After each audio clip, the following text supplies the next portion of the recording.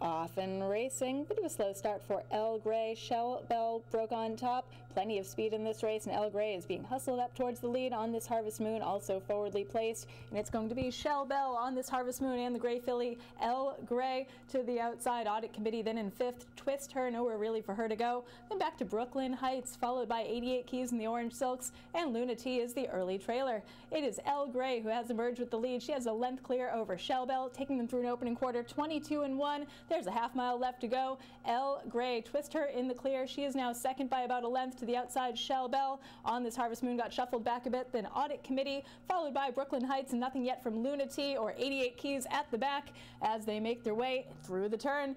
El Grey trying to take them all the way here. Shell Bell being asked in second. Twist Her just waiting her turn now in third. On the outside, Audit Committee and those blue blinkers dropping back a bit. There's on this Harvest Moon and Unleashed from the back. Luna T with a big rally. Let's see if she can sustain that as they hit the top of the stretch. El Grey has done the heavy lifting. Twist Her, pressure to her the outside. Luna T charging down the center of the track. It is Twist Her who's now put away El Grey, but now she has to brace for Luna T who's flying late.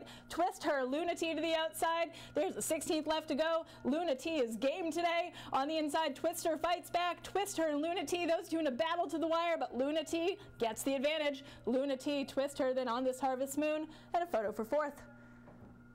Final time 1:19 and 3. Hold all tickets until race 4 is official.